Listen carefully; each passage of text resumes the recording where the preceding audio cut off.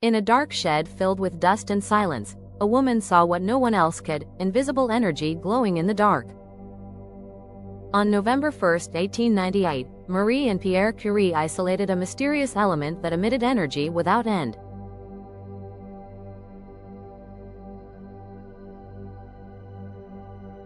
This wasn't heat, or fire, or electricity, it was something new.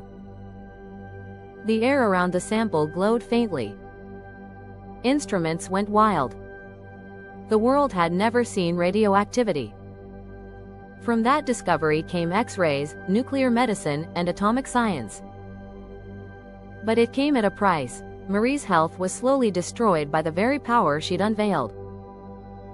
She once wrote, "Nothing in life is to be feared, it is only to be understood." And on that cold November night, the world began to understand that even the smallest atom can change everything.